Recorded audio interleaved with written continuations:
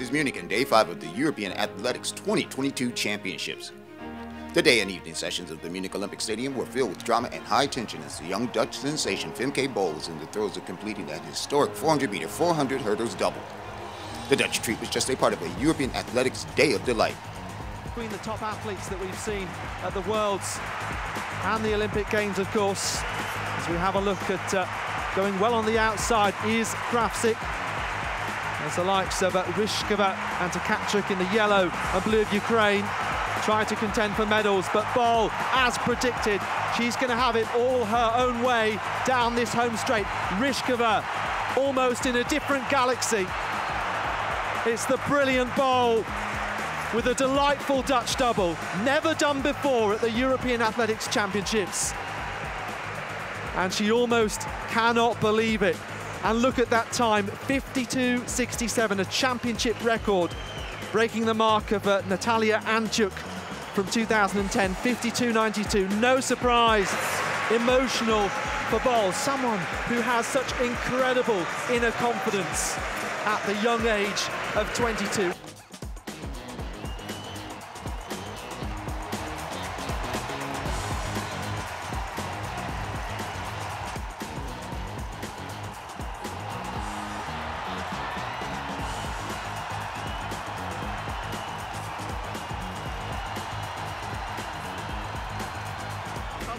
I've been following you guys all summer long as you've been on the Continental Tour. You've had some victories and you've had some disappointments. It's been difficult to train, and with everything going on back home, this kind of really makes the payoff. I'm really still not believe that this happened now. I don't know how can I explain our situation, because sorry. Oh my God!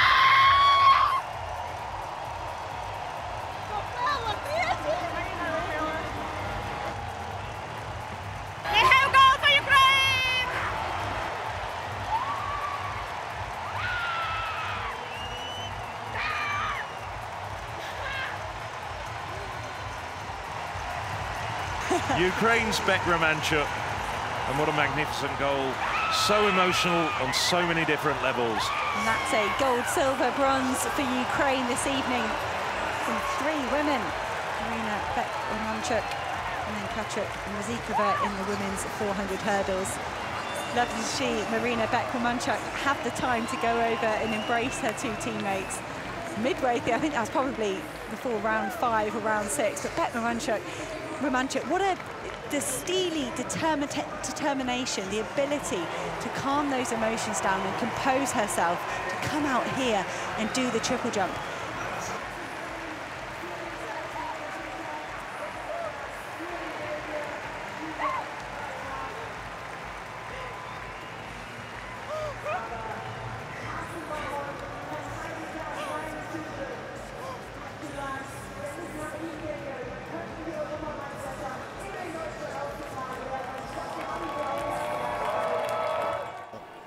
You are the talk of the town, European lead.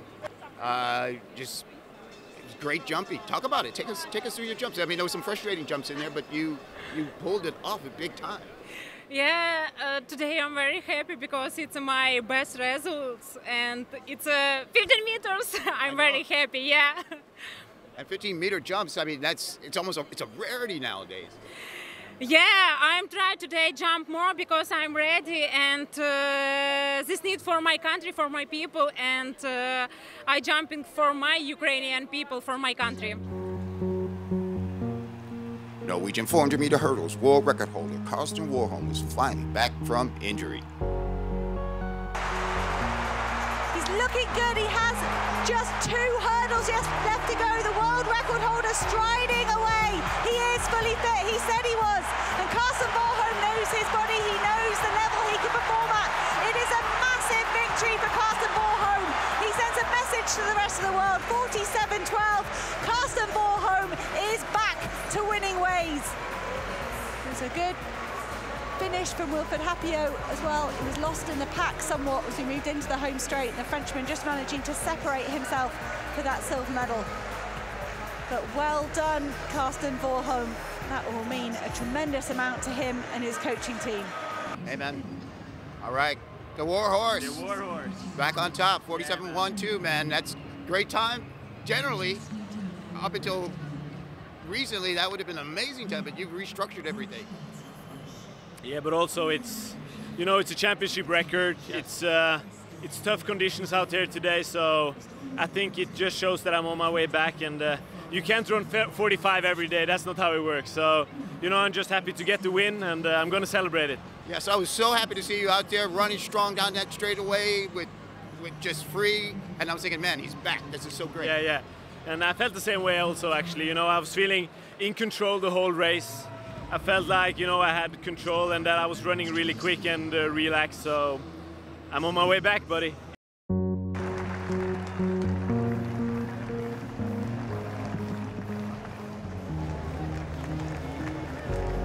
In lane 1, Retamol of Spain, Hughes Great Britain, Hartman Germany, Dobson Great Britain, Tortu Italy, Mitchell Blake Great Britain, and Huliev of Turkey on the outside.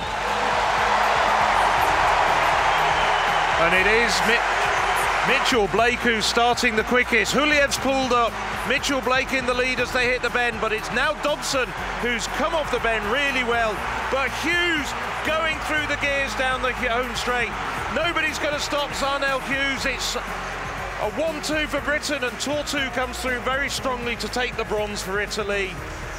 Zarnell Hughes, silver in the 100 metres here in Munich, now gold in the 200 metres. Mitchell Blake, second successive silver medal over this distance for the Briton. Ramil Huliev made it around about 50 metres, and that looks quite a serious injury. I hope the medics can get to him quickly. Zarnell Hughes, a season's best of 20.07, just 500ths outside of his personal best.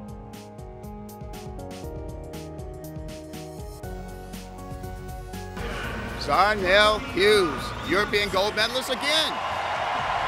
You're very happy. You've been kind of disappointed a lot over the last couple years because, you know, you've had some bad breaks, but this is great. Yeah, I'm happy to be walking away with a goal again. 2018 was a goal in the 100, and tonight's goal in the 200, which is, I think, it's my better event. I'm just happy to be walking away with hardware. All right, you got out fast. When you came up that curve, there was like no question. I mean, talk about your race. Talk about, you know, what was going through, gun go off. Take us through that. My coach said do the damage on the bend. Not too much where I'll tie up too much in the home straight. I used my 100-meter speed because I'm a bit faster than everyone in the field, so I used that to my full advantage. 120 and 110, that's where I made my move. Slingshot out the turn and hold my composure coming home. So when you came up that bend and you were in the straight and you could look around, you didn't see anybody? Well, to be honest, I wasn't even looking around. I didn't even see anyone. I was just focusing on my lane, focusing on the finishing line, and held my own. And then after the race is when I heard Mitchell Blake got silver. So when did you know you had it? When did you know you were the gold medalist?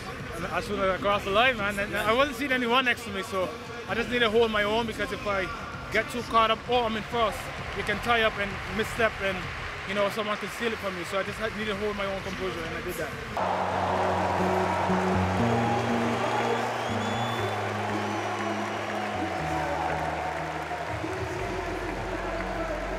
We know how fast she is over the last 100, but Muir, what a masterclass from the Scot. The gaps opening up incredibly in this last 50 metres, the crowd roaring Muir home. What a sensational performance to defend her European 1500-metre title. Laura Muir in 4:01.08, and McGeehan, she punches the air with delight. Such a great performer with fantastic personality is McGeehan, and she improves on her bronze medal from Amsterdam in 2016, with Inouye getting the bronze one place lower than Berlin. And that record of Muir against Inouye remains, even though we wondered whether the pole might be the fresher of this particular trio. Laura, European champion, what did that one mean to you? Oh, it meant a lot. You know, it's quite a lot of pressure coming in as defending champion, especially on my third champs of the season, so it was tough, but I'm just so pleased I could go out there today and yeah, be European champion again. It means so much. And when you went for that kick on the last lap, Kira was still on your shoulder. What were you thinking there? Yeah, I just knew I was the fastest over like 400, so I had to play to my strengths, and when I had to go, I had to go. So yeah, I just made a really decisive move and just hoped that I could hold it to finish. Yeah. We see Raitanen steal the gold medal. He's had a quiet race. That was a brilliant water jump for Raitanen. That was powerful. That was wonderful. He's straining, he's stretching, he's in pain, but he got so much momentum out of the water pit. Raitanen with one barrier to go. Abdelwahid of Italy driving hard. It's going to be Raitanen of Finland for the win. He's got time to celebrate. Abdelwahid celebrates over the line, and Osama Zoglami makes it a 2-3 for Italy. But what a tactical masterpiece from Topi Raitanen of Finland. Well, it was a phenomenal last kilometre, pushed by the Italians, both the Zoglami brothers, although of course Ala slipping back.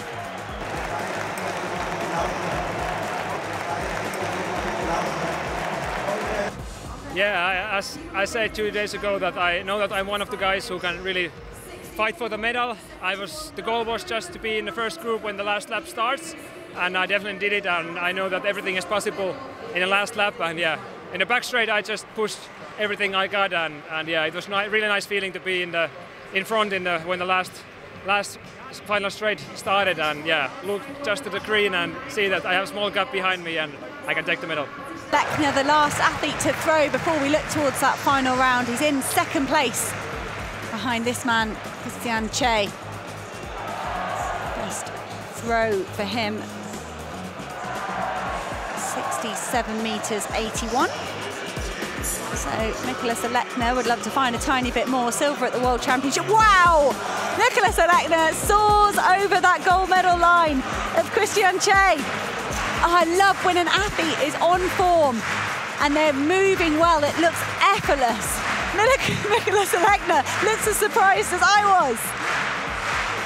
He caught that throw fantastically well, and you can see his centre of gravity, his balance, everything perfect as he released that discus. Mykolas Alekna, 69.78, breaks the championship record that Christian Che set in qualifying by quite some chunk. Mykolas Alekna puts himself... Take us through the throws. You had a lot of 66, 67s, and then you finally got the winner. But, you know, what was going on there? I was actually expecting a 70-meter throw. Were you thinking the same? I was expecting to throw 70 meters. I know maybe I was a little bit stressed, and first throws weren't that good, but then I relaxed, and my fifth throw was the winning one, and I'm very excited. Yeah. What about the conditions? Talk about that. Was it? Conditions were great, and a huge crowd. They all supported all the athletes, and I was expecting rain, but it didn't rain today, so it was perfect. There was a lot of big names out there, and you came out on top. Oh yeah, I cannot believe what happened. That's not all, but that's all we have time for today. See you tomorrow.